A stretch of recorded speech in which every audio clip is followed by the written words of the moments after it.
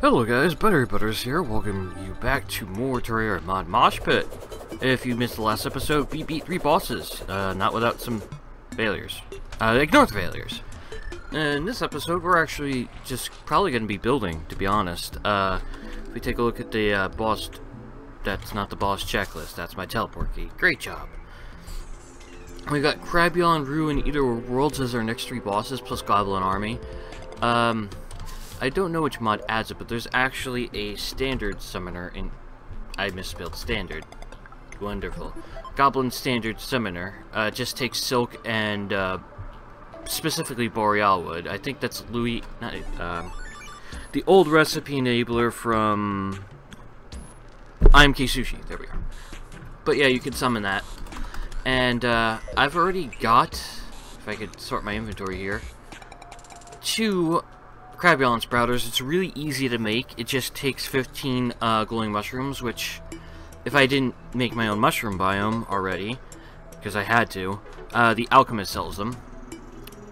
They're not too expensive, especially if you're playing in Revengnce mode. And then the Desert Crown summons the Rue. It takes a gold crown, so gold bars and rubies, sand, which I actually need to get more of since I have none, antlion mandibles, which I have a buttload, and antlion shells, which I don't have enough to make a second summoner. So probably after I'm done building, I'm going to farm antlion shells and sand off screen. So there's that. If Goblin Army spawns naturally, I'll take care of it during the episode, but I think I want to defeat Crabulon and Rue in the next episode, possibly Eater of Worlds. And then, depending on how long the episode is, then I will summon Goblin Army and fight it in a montage, because I don't think any mods added anything new to the Goblin Army, except that Tremor adds U-Wood as drops from the Goblin Army, and that makes a magic set of armor, I believe. Or a range set, I can't remember. It's one of the two. And if you remember in my last episode, I was wondering how the hell I could get the Architect and the Traveling Merchant to move in. They both require the Eater of Worlds or the Brain of Cthulhu to have been defeated before they'll move in, so... Turns out carrying all that money on my inventory was literally just me tempting fate. So yeah, also, when you defeat the Eye of Cthulhu, the Hunter over here will sell Jester's arrows for a silver each, so that's 100 arrows for 1 gold, and I have all the money in the world, so... I know I am almost exclusively trying to use magic and melee weapons, but having a sea bow with Jester's arrows is going to make farming things a lot easier. And in addition, I don't think I've shown you guys the Starfall Tome, which I got. And I think that's it. I'm going to be... Also, I had to use T-Edit, and trust me, I did have to use T-Edit.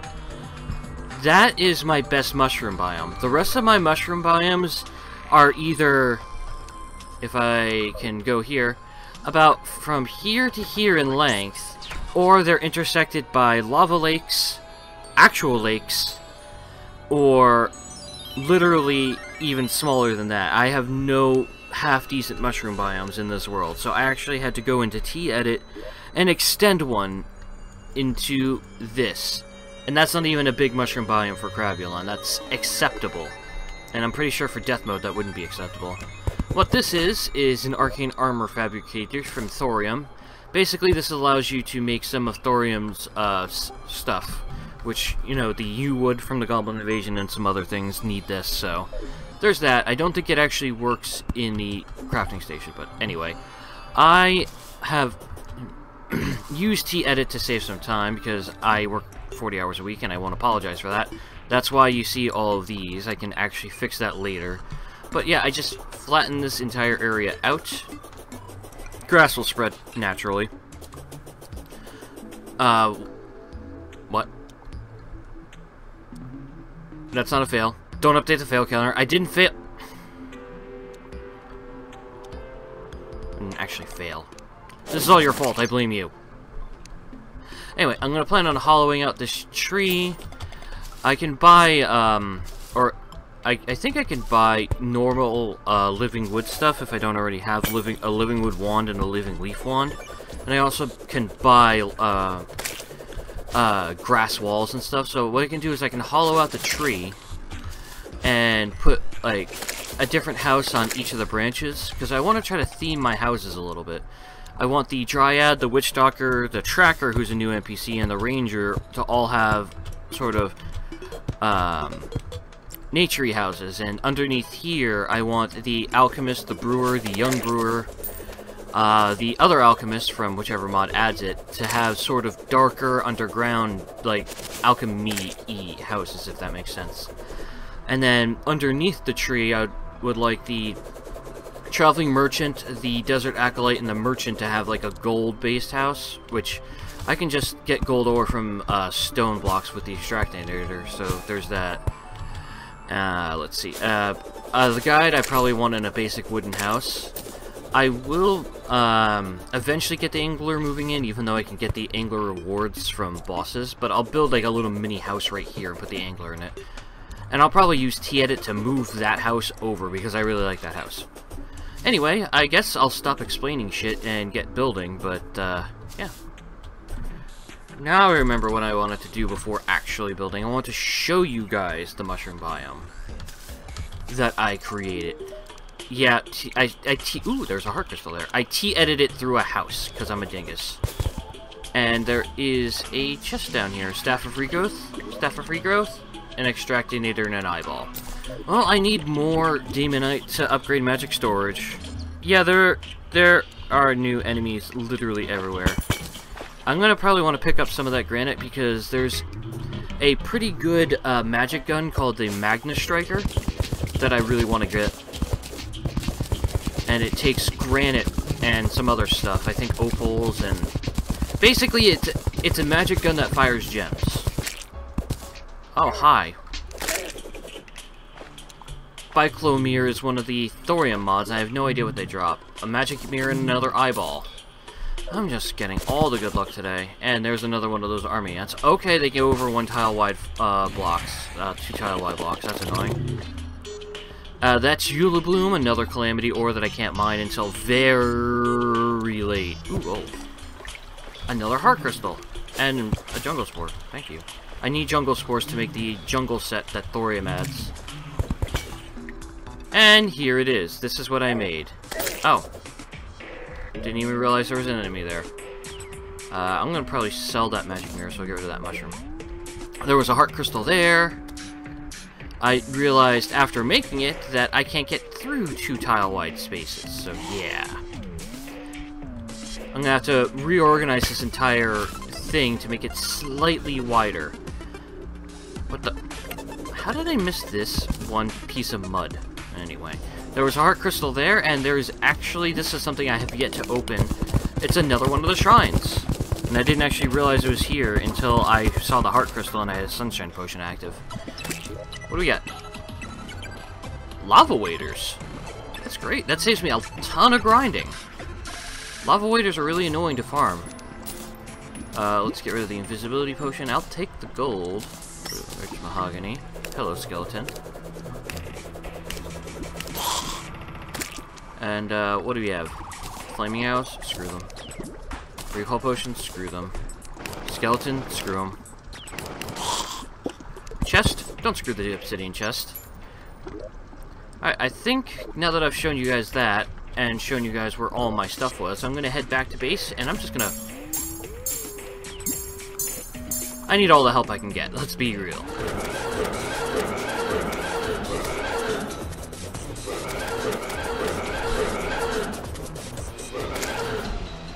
Yeah, seashell boomerang's actually viable.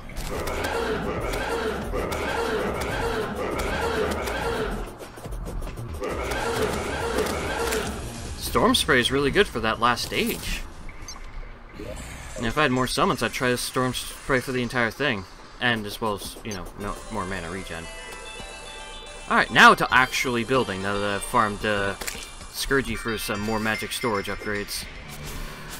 Alright guys, quickly before I start building, as a little bit of a sidebar, creator to viewer and all that, you may have noticed I've jumped into this world a couple of times with my main character from hard mode, and I'm gonna go ahead and just say that he's kind of like my character's guardian angel, if you will. Every time there's something that I can't quite do without tons and tons of grinding, I'll just hop in here with the guardian angel and take care of it. And yeah, one of those things, I may or may not have made a little bit of a testament to my inability to game. Say hello to the mausoleum. I made this with T-Edit, so yeah, that's the reason why I probably won't be actually showing this with my other character, but this is kind of like this character, just keeping track of the other character. And as you can tell, I have all the headstones that I could find. The Slime God was actually one, but the Grappling Fail, the Nidrion Cushion, and the Desert Scourge Micropixel were all ones I couldn't find because I flattened out that desert completely and erased these in T-Edit by accident. So the good Guardian Angel decided to drown 3 times to get these headstones in there. But in future, I will be going back to save all my headstones and put them in a headstones chest. And then off camera, the Guardian Angel will come by and put them in here, and we'll add platforms as we go along. Because as you can tell, the bottom row can fit 12, and I might need to extend it the way I play. So yeah, on to the actual build.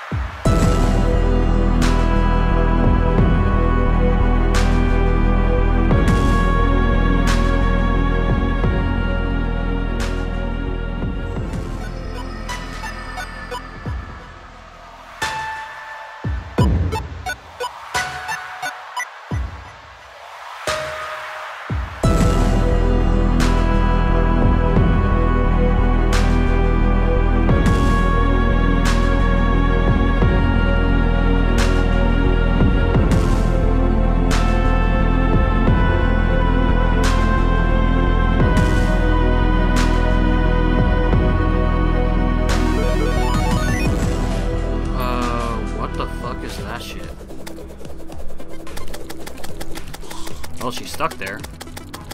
Oh god. Boss fight? If I can hit it.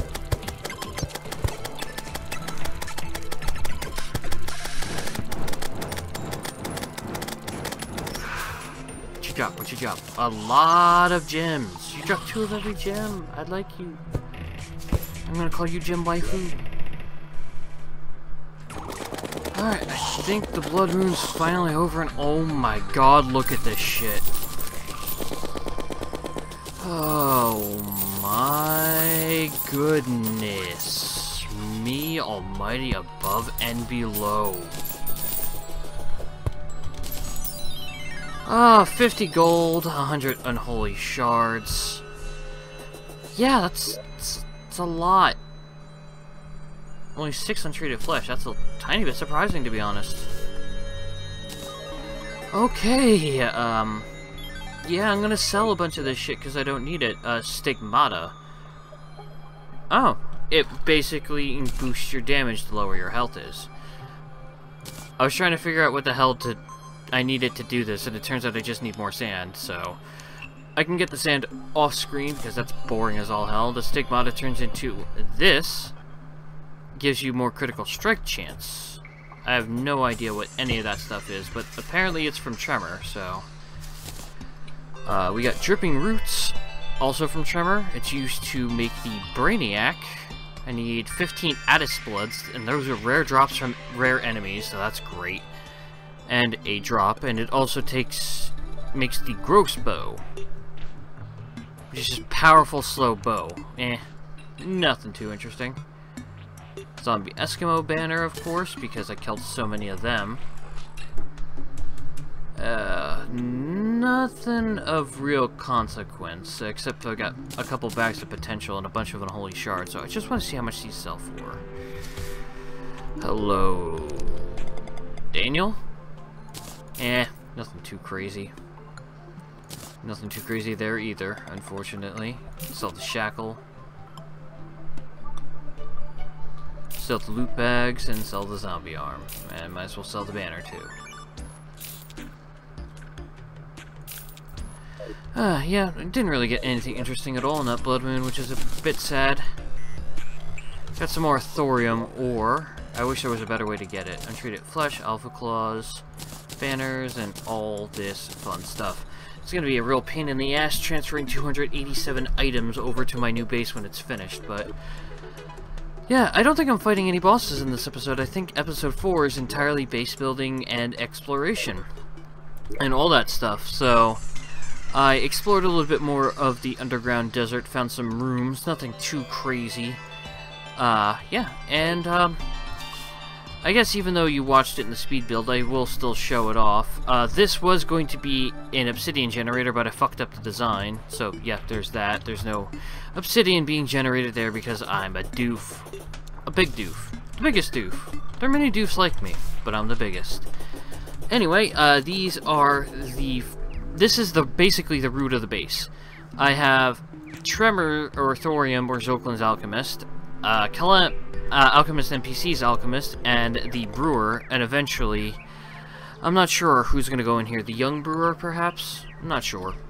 Anyway, we got the Dryad's house, nice and simple. The Tracker, I believe, or the Hunter, and he gives you Vanquisher medals every single time you defeat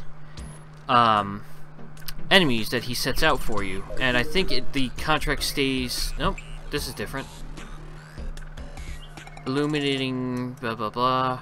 So gilded enemies, those are actually quite rare. Gilded enemies are basically just enemies that have gold on them. That will eventually be the Witch Doctor's house. I still have to add some leaves to it, but yeah, I wanted a bit of a natural feel there. And I guess I will possibly add some more NPC housing off screen, change the spawn, all that fun stuff. I hope you guys enjoyed more of a laid-back building type episode, even though there was not much commentary to it. In the next episode, once I farm off a few more summoners, we're going to fight Rue and Crabulon and the Goblin Army, and I think I'll leave Eater of Worlds and Queen Jellyfish in their own episode. After that, I think it's Evil Corn, Storm Jellyfish, and Hive Mind. And then after that, Ancient Dragon. No idea how to spawn him. Does it actually show you? A Rusty Lantern. Okay. Requires the Ruins Power Buff and Ruin Altar nearby. I have no idea what the hell that is. Does this need anything else? Requires either Eye of Cthulhu to be slain. That's fine. And I need to use a Storm Jelly. Evil Corn. Requires Nighttime. Cursed Popcorn. I think that's sold by the Cook during a Blood Moon. I should have bought it. Nah. Tiki Totem. Use a Mysterious Gem in the Jungle. Queen Jellyfish. A Jellyfish Resonator on the beach during the day. And obviously the Desert Crown requires a Desert Biome. It doesn't actually say it, but I'm pretty sure it needs to be fought during the day. So yeah, I hope you guys enjoyed the video. If you did, leave a like. Make sure to leave comments for any suggestions for bases or items. Keep in mind, I am not comfortable with magic or melee, so any tips for either class would be appreciated. So, yeah, I'll see you guys next time. Bye-bye. I can never find the end record button.